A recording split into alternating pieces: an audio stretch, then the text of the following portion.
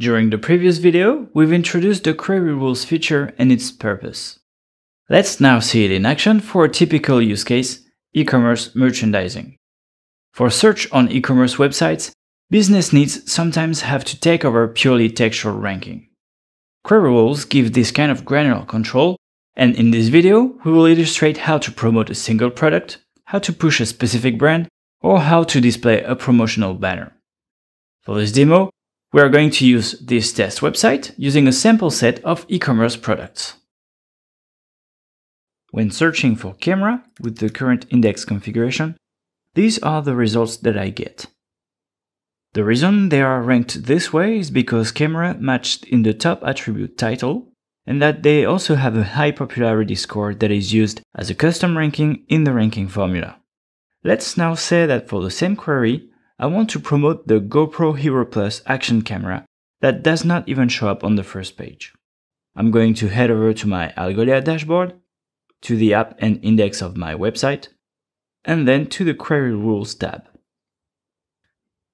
From there, I can add a new rule. I don't have any for the moment. I click the New Rule button. I will now set the query pattern that I want the rule to be triggered for, camera. As a consequence, I will add Promote Result, then look for the actual product that I want to promote and select it. I can even choose the exact position I want it to appear within the first 50 positions. Now back to the website, querying for camera, I now see the GoPro Hero Plus product displayed in first position.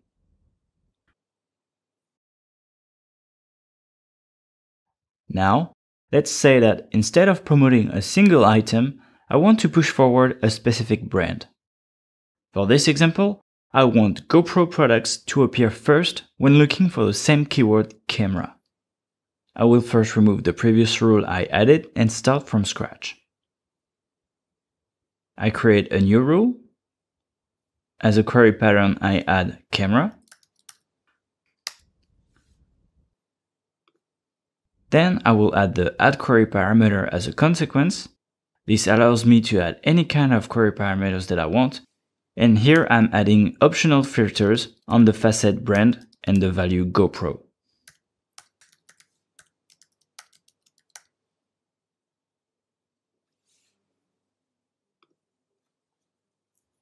Optional filters will allow me to surface the GoPro brand without actually filtering on it, which means that the GoPro results matching camera will appear first, and then other results matching camera will appear after.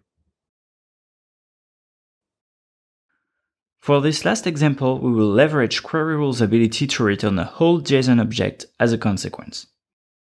In this JSON, you can add any info you like. For this example, we just want to display a promotional banner, so we will simply return the name of the image file. Instead of creating a new rule, I will enrich the previous rule we've made. For the query camera in the previous example, we promoted the GoPro products. Now I will edit this rule and add a new consequence, display specific info. This consequence accepts a JSON object, and I'm going to only specify one attribute. Here I am naming it banner_img, and as a value I am entering the image name that corresponds to the promotional banner that I want to put in place. I then click Save and the rule is updated.